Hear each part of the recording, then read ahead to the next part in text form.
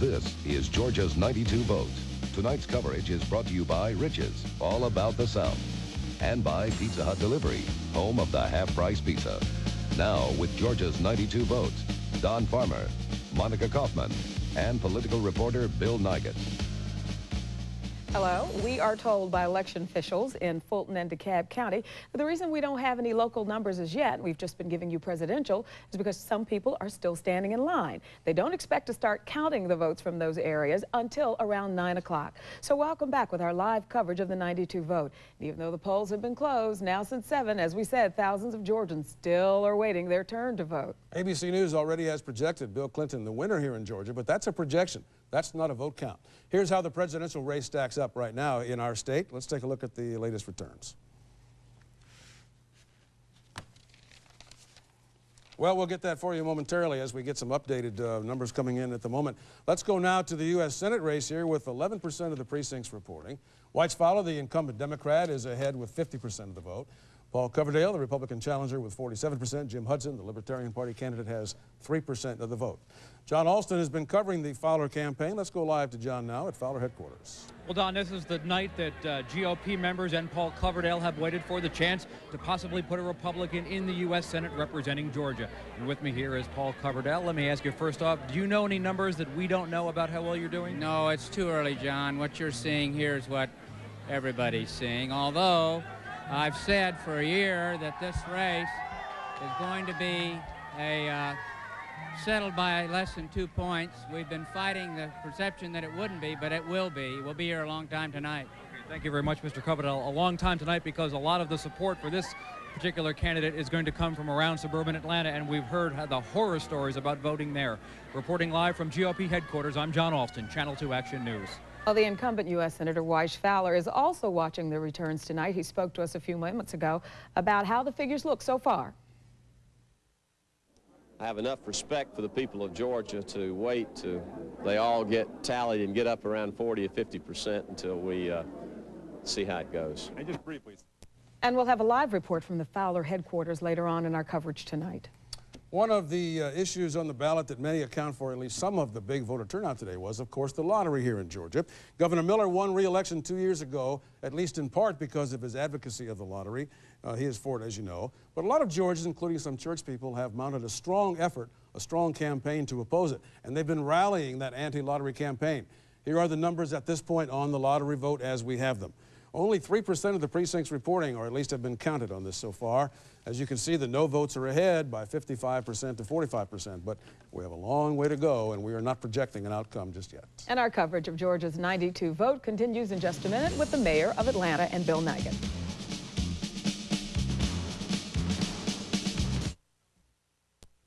You may know it that you didn't really vote for president today. None of us did, actually. We voted for electors. It's part of our system in this republic. Some say it's great. Some say it ought to be abolished. But that's the way it is. One of the men you may have voted for today was Atlanta's mayor, Maynard Jackson. And as you know, the mayor is with us now with Bill Nigut to talk about the election today. And if you don't mind my saying so, Mr. Mayor, you look terrific. You've really been on your diet and working hard, it looks like. I'm being faithful, doing everything Valerie tells me to do. All right, good. Let me start by asking, look, we're watching the results first of this presidential race, and one state after another falling into Clinton's corner there. What do you think? I mean, what do you characterize the way this evening seems to be shaping up?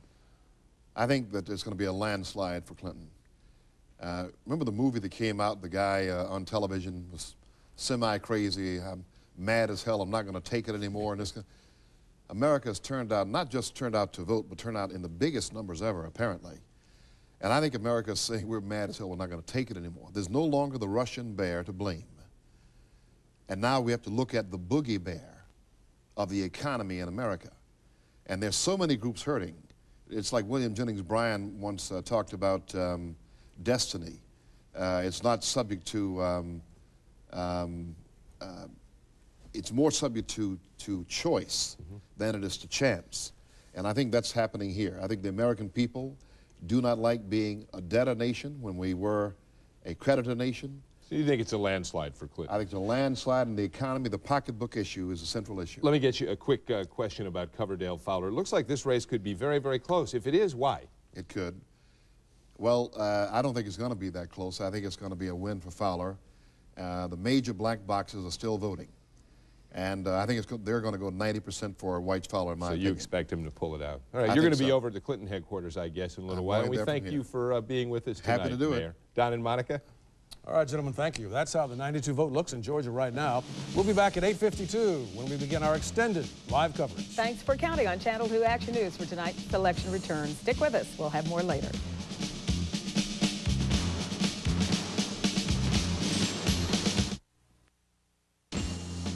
This is Georgia's 92 votes. Tonight's coverage is brought to you by Pizza Hut Delivery, home of the half-price pizza, and by Riches, all about the South. Now, with Georgia's 92 votes, Monica Kaufman, Don Farmer, and political reporter Bill Nigett. Good evening and welcome to a special edition of the 92 Vote. We'll have live, complete team coverage of all the major races and the candidates in with reports from Houston, Little Rock, and of course all across North Georgia. We want to get right to the latest election results for you now, and there are a lot of votes to count tonight here in Georgia.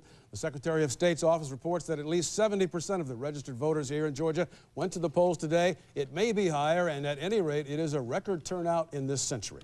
We're going to hear more about that and about this general election in general through the night from our political reporter, Bill Nigett. Well, Don, also with us tonight to share their views on how the people voted and why are the Georgia Secretary of State, Max Cleland, who is one of the top Democratic vote getters in the state every time he runs, and Johnny Isaacson, a prominent businessman in Cobb County who ran for governor against Zell Miller in 1990. He, too, one of the most popular Republican vote getters. Joining us in a short time will be Ken Kendrick, who has been the state chairman of the Perot campaign in Georgia. So we have them all here for you, Monica. Thank you very much, Bill. So now let's go right to the results. Looking at the race for the president, you see Bill Clinton is ahead with 46% of the vote. Mr. Bush looking for a second term behind right now with 39%. Ross Perot with 15%. Again, we do not have the figures for Moreau. When we go to the U.S. Senate race, we see the incumbent, Weish Fowler, ahead with 53% of the vote. Paul Coverdale, former head, excuse me, of the Peace Corps, has 44% of the vote, and then the Libertarian candidate with 3% of the vote. And then moving over to the 6th district, the newly drawn 6th district, where we will have, in a moment, the figures will be the lone GOPer in our delegation, Newt Gingrich. We'll have those figures for you in just a moment. They aren't in yet because many of the polling places in those districts are still letting people vote. So as soon as we get the information, we'll share it with you.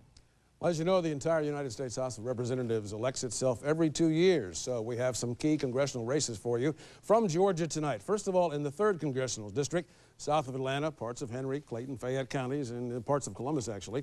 United States Representative, the Democratic incumbent Richard Ray, has 50% of the vote. It's very close there now, but again, only 16% of the precincts reporting. State Senator Mac Collins from Butts County has 45%, has 50% of the vote also, very close. To the 4th Congressional District, parts of DeKalb County, parts of Gwinnett, and east of there, with 2% of the precincts reporting. Kathy Steinberg, one of 3 women hoping to represent Georgia in the U.S. House this time.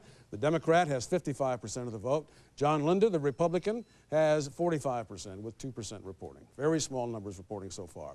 And as Monica told you, the 6th district figures aren't in yet. Let's move on to the 7th U.S. Congressional District from Georgia, with 16% of the precincts reporting. You can see that Buddy Darden, the incumbent Democrat, has 58% of the vote. Al Beverly, who ran against Darden and lost 2 years ago, is behind so far this evening with 42% of the votes. Well, the race has been controversial in Congressional District number 9 in North Georgia because of one candidate's anti-abortion ads. He wanted to run them, but he went to court and was told, you're not going to run them during prime time.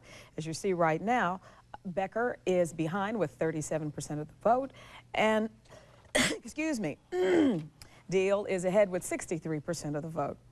Moving to the next area, District 11, this is Cynthia McKinney, who has 67% of the vote, and you see Lovett with 33% of the vote. Cynthia McKinney is a former state legislator, and Woodrow Lovett is a farmer from Burke County.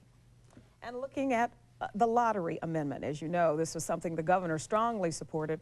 Right now, with 6% of the precincts reported, 52% of the voters are saying no.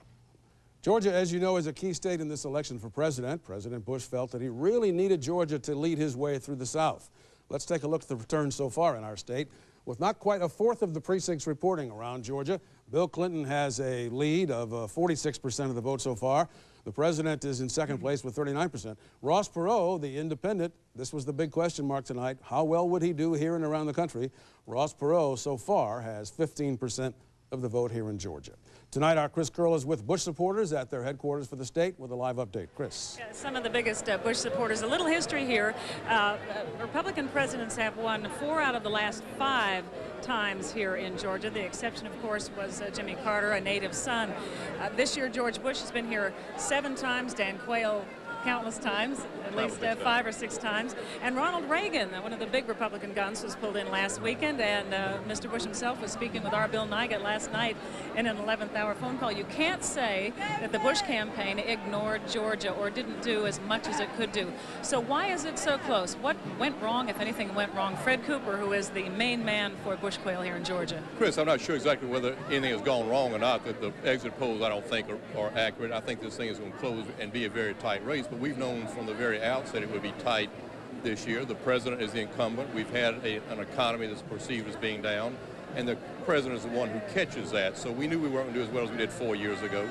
Plus, we've had to fight all the Democrats. In prior presidential elections, the Democratic leadership has taken a bow. You've had everyone from Sam Nunn to Governor Miller actively campaigning for someone who is perceived as being a neighbor from the sister southern states. There were a lot of reasons that we knew this was going to be a tough uphill battle, but the election in Georgia is not over yet. It's going to be a close race.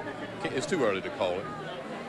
If there were something that he could have done, was there anything, or was it different elements altogether? You can always look back after the election and wonder whether or not there were things that could have been done in the last 30 days or 6 months or a year ago. I think a lot of people feel that had certain things been done a year ago, the president would have had as tough a race. Even he has indicated that, but I'm not here to find fault with what anyone has done. It's just simply a matter of the Clinton campaign has run a superb race. That has helped tighten it.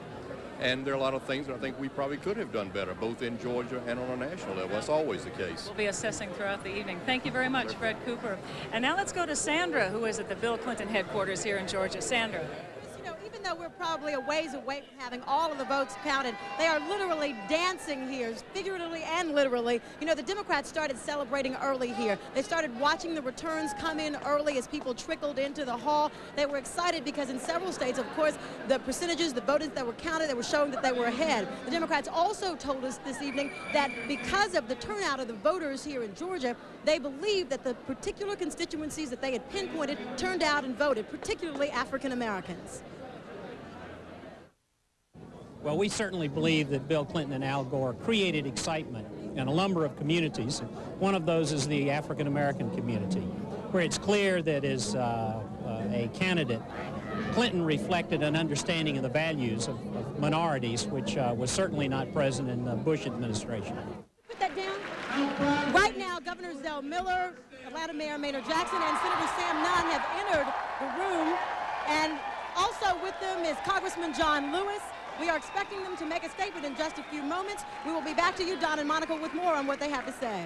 Thank you very much, Sandra Bookman and Chris Curl. Well, the local election night headquarters for Ross Perot is at a hotel in Dunwoody in North Atlanta. Channel 2's Lisa Tubman is there with his supporters. Lisa. Well, here at the Perot camp, then folks are still very much excited. Let's show you some of the pictures that we took just a couple of minutes ago. Folks are very thrilled, still very excited about the man, about the candidate, still excited about Ross Perot. They don't think this has been a wasted effort. As you can hear, the chants for Ross Perot right behind me. They don't think that they have wasted their time, and they're very confident still. Even though he's at 15%, if that trend continues, he's going to come in third. They still think he's done a good job, and they're happy about what they've done. Sandra Stewart, a Ross Perot supporter, summed it all up for us.